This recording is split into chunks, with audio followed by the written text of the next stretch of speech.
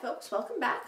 My name is Amanda, this is Literary Weaponry, and today is the 6th day of Christmas? 5th day of Christmas, so December the 5th. And this is my Vlogmas video for today. Now, I didn't do one yesterday. I consider whether or not talking about it, but a rather beloved family pet of mine passed away yesterday unexpectedly, so I just didn't feel like sitting here talking to y'all. Today, I wanted to show you, the other day I've been putting together my bookshelves. I did get most of them finished here. I got my little Christmas tree going too, so I'm pretty excited about that. Starting to get a little more Christmassy vibe here in my library slash office. This morning I started reading a book that, it's a reread. I've read it before. I've actually read the whole series that's been released as of this point. It's absolutely a beloved series. I love the author as well. She's absolutely fabulous. And that book is A Curious Beginning by Deanna Rayburn. Now this is part of her Veronica Speedwell mysteries. Right now I believe there are 4 books already published. The 5th one has been announced. I believe it's coming out, I want to say March of 2020.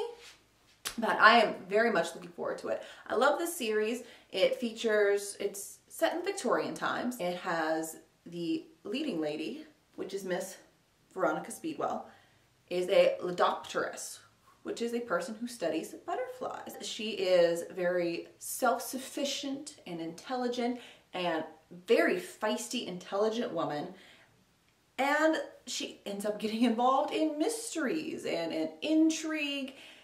And she also has a partner, Stoker, who is absolutely a fascinating character. He's a very broody, aggravating male. Kind. But I'm not good at describing books. It's an absolutely fabulous series. I'm just going to read you part of the blurb here on the back. London, 1887. After burying her spinster aunt, orphaned Veronica Speedwell is free to resume her world travels in pursuit of scientific inquiry and the occasional romantic dalliance. As familiar with hunting butterflies as with fending off admirers, Veronica intends to embark upon the journey of a lifetime. And I love the series. If you are at all interested in mysteries or strong leading female characters, there's also a little bit of romance in this. It's very slow burning and I love it. But wonderful series. This is book 1. I actually own this one. The second one I already checked out of the library, intending to read it again. It's called A Perilous Undertaking. Also fabulous. She also wrote another series. I wrote the first one of that. Called, I don't remember what the series is called, but this is called Silent in the Grave. It's also a historical mystery with a heavy dose of brooding male romance. Also wonderful. I absolutely love Rayburn's books. Every single one of them I've read have been fantastic. Not to mention, if you follow her on Twitter, she's a very snarky, intelligent, very wonderful person. I was very entertained by her. I appreciate her and respect her, which I think is even better. I just started this book this morning, really enjoying it the second time through. The first time I read it was several years ago now, but love it. I do recommend that series and the author. Later today, I hope to get a little more decorating done in my office. If you look, like, that whole area over there is still just bland, and so is everything behind you. The only Christmassy thing I really have in here is this little tree and a candle that actually smells really good. Now, for the time being, I do have to go do, grown up adultish things like get groceries. And I will check back in with you later. A couple hours since I last talked to you, and I am just popping in to say that this month has sucked. So I mentioned a little bit ago that yesterday a family pet died, right? Absolutely devastating and sudden and horrible. And I left to go run some errands. And while I'm out, I own a rental property. My husband and I own a rental property out of state. We get a call from our brand new tenant, just moved in, that a pipe has burst and the entire basement has flooded. I'm really not enjoying this month. I'm not feeling holly jolly at all. All I really want to do is make a cocktail and go curl up in a corner somewhere. Maybe sit under my desk for a while.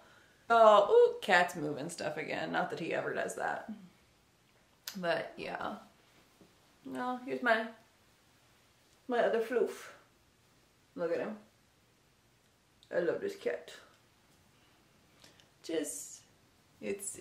December has been a month. I am not feeling Christmassy or holly jolly or joyful in any way. So yeah, this has been so much fun.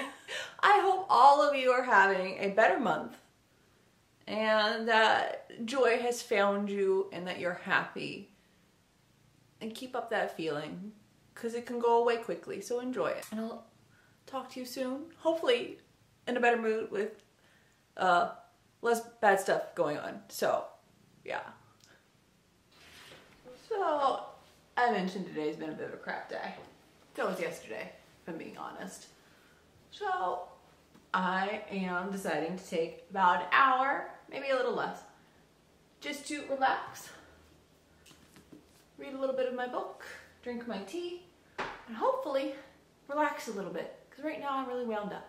So join me for a few minutes, and we'll read a little bit more of A Curious Beginning by Deanna Rayburn.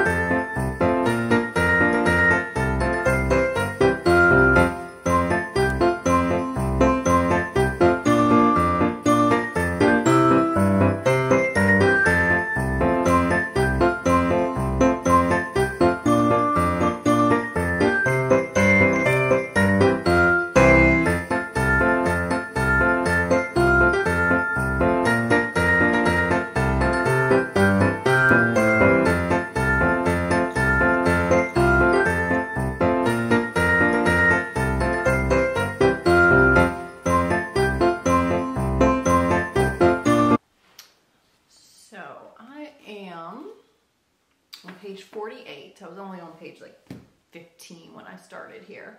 Not terribly far into the book, but it quickly reminded me of why I love this series so much.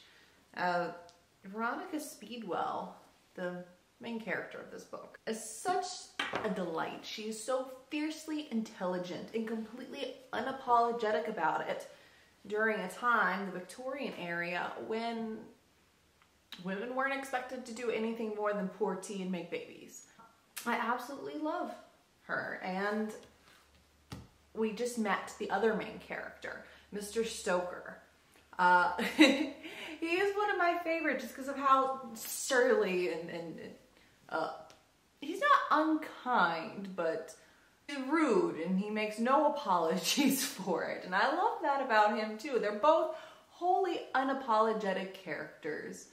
And it's a joy reading their interactions. It's a really good book. It's a really wonderful series. I wish I had taken the time to reread these sooner. I'm very glad I have now. I have a few chores to do this afternoon before I have to go pick up a certain 6-year-old of mine. So hope you all are having a wonderful day. I am feeling a lot calmer after my little reading session underneath the tree here. So thank you for sitting here with me, and I'll talk to you soon.